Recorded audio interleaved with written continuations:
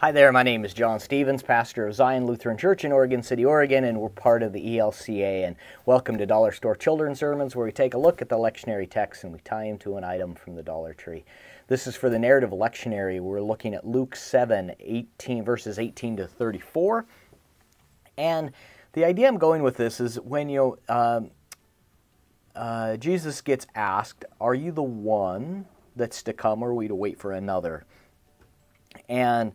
And then Jesus talks, we hear about John the Baptist being the messenger, proclaiming the way, make the path straight, proclaim the way of the Lord, not the way of the Lord, but make the path straight.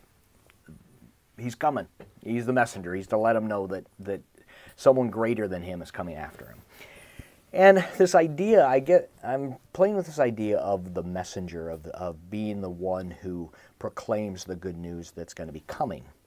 And so the item I'm using from the Dollar Tree, dollar store, you can find them anywhere, but is a birthday party invitation. And this idea that what I was thinking is that when I get an invitation in the mail, it's something that's come before the actual party. I get it. I'm excited. I open it up, and I'm like, oh, wow. It's a foretaste of the feast to come. I get this, and I'm very excited. And, of course, the invitations that come out sometimes are awesome.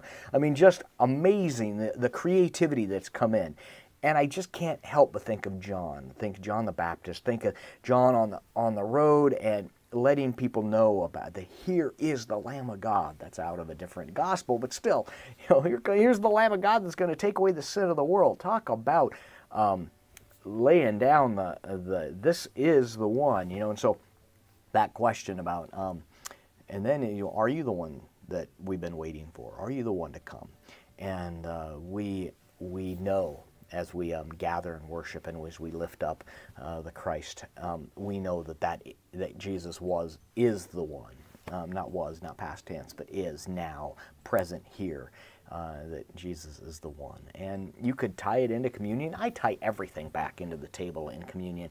That as this foretaste, as we're gathered here together, as the people, as the invitations get sent out and it comes together and we are brought in as part of this party, that we gathered become the body of Christ, that we are the ones that become the body. And when we get sent out into the world to share this message, we get to share the message of the Christ that John had this conversation with. So that's the direction I'm going. I'm using the invitation, and that it is the messenger that comes before, and that we lift up the one that we know is the Christ. So hope it can be a springboard for your own thinking, and as always, thanks for stopping by, and I hope you have a fantastic week.